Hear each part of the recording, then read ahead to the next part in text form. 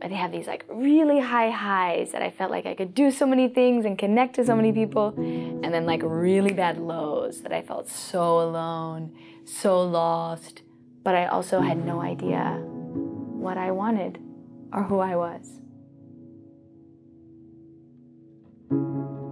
I didn't feel accepted. I didn't feel loved. But actually it was myself. I hated myself, that type of like angry at myself.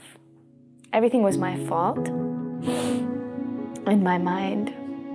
And I had a lot of anxiety and a lot of self-judgment.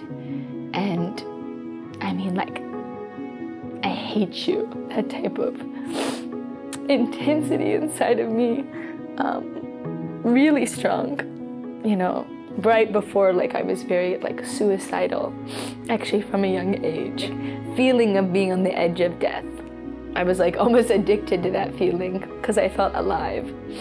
And then it was that same feeling when I was in the training, tapping my body, who am I, what do I want, and then all the things that I thought I wanted I didn't, were like just popping, breaking off, until I finally got to that complete, like just zero, nothing. And then there's like this voice that's, I just want to be me.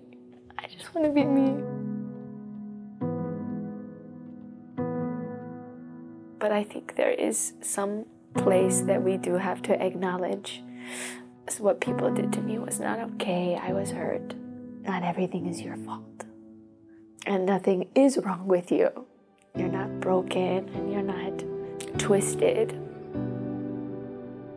I was pulling myself out of the darkest place ever, but it was like I was going to be on a path that was going to feel that forever. And I was going to feel that shift and that evolution of myself and my growth that I wanted so bad.